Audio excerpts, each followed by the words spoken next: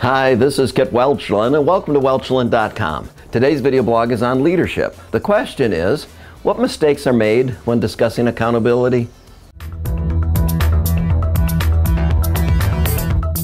Hey Kit, I've been practicing that conversation model for accountability discussions. I'm not sure if I've got the right balance for those 5 steps. I want to do it well. I don't want to make a mistake, and a little help, please. As you recall, the process of conversation has 5 steps: opening, feed forward, business, feedback, and closing. The opening and closing are usually about the same length, as are feed forward and feedback. The business is the longest part of the conversation. When these relative lengths are severely distorted, people quickly get the feeling that something is wrong. For example, when someone uses a long feed forward or too short of an opening, people suspect that what will follow is extremely serious. Consider the following violations and how they can damage an entire conversation. Using openings that are insensitive, saying something like, "Wow, did you just roll out of bed?" Using overly long feed forwards make people feel or wonder whether you will ever get to the business or something must be really wrong. Omitting feed forward leads people to be somewhat anxious or uncertain, or see you as insensitive or uncaring.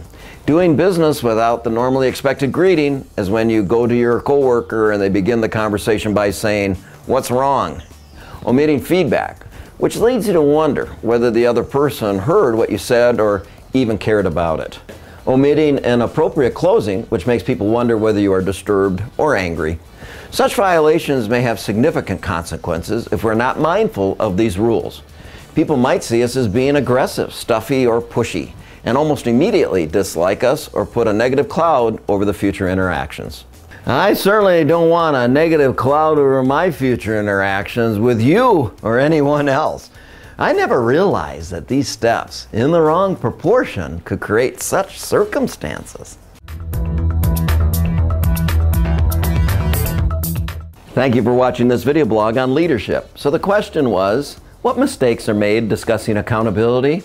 Not being balanced in our approach. If you need assistance, contact me at kit@welchlin.com, and I will deliver a presentation that will guide you in having difficult discussions during stressful situations.